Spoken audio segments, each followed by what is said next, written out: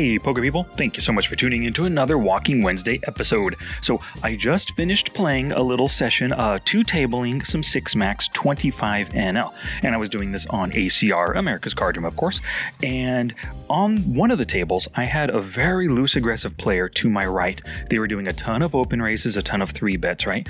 And this is one thing that I really try to do when I have position on those loose aggressive players, is I do a lot of in-position calling. When they open in the early position, I might call on the button and the cutoff a little bit more often, or even in the MP if I don't expect a lot of 3-bets after me. And the reason why I do this is because I look for good hands that are pretty floppable hands, ones that are easy to play post-flop, but that have a lot of flop potential. For example, like 6-7 suited, Ace-5 suited, stuff like that, right? Now, all of these kinds of hands, if the opponent is super loose aggressive and is opening like a really wide range, sure, I could be 3-bet bluffing with those types of hands, with the suited broadways, the suited aces, the medium pocket pairs. I could do that, and if they do end up folding, great. I took down the 3 plus the 1.5, so 4.5 big blinds I took down for that 3-bet, right?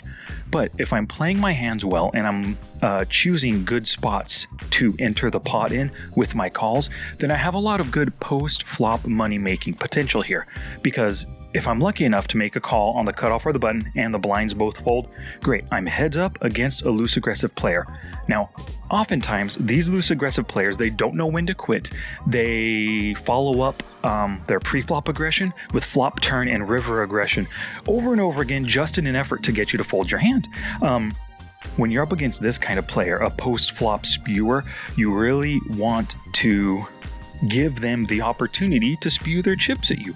As soon as you hit that pair, you're just going to call down the flop, turn, and river. Now, it can be a little scary, especially if they start betting big, but you got to know your opponent, right? If they're bigger bets, 2/3, 3/4, full pot, if that means they have top pair or greater, great, then fold with your under pair, right?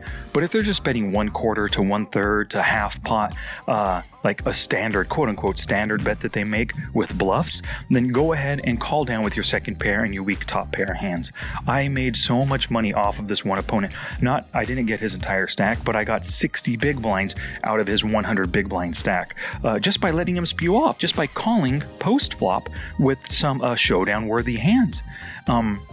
So if you don't know how to take advantage of the super loose aggressives at your tables, that is one strategy that you can employ and give it a shot. But here's the thing, you don't want to do this so much when you're out of position. So you don't want to be calling those lags from the blinds all that often. So you want them on your right and, preferably 1 seat directly to your right or 2 seats over, and then call them when you have that position so you can take advantage of their post-flop spew. Alrighty, thanks again for listening, everybody. I will be back later this week with another Q&A, episode number 201. And of course, please pick up, if you haven't already, Pre-Flop Online Poker. You can get it on Amazon in audiobook format, paperback, and of course, ebook. Alrighty, y'all, peace out.